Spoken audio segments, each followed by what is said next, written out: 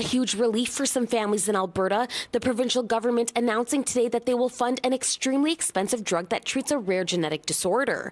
The condition, known as spinal muscle atrophy, affects muscles used for head and neck control.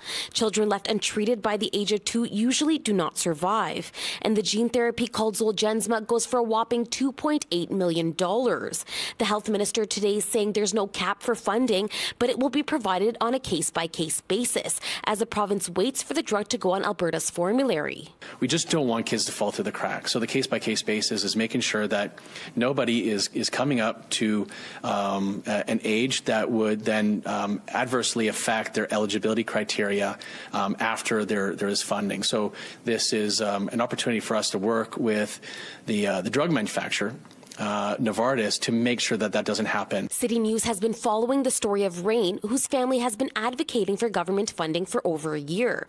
Rain turns 2 in March, and they're beyond excited with this news. We feel so relieved just to know that Rain's not getting left behind. And all this work that we've been doing has really, in the end, paid off. Rain is on this BiPAP assisted breathing for 24 hours, really round the clock. And Zolgensma really provides that opportunity for him to come off of this mask, completely.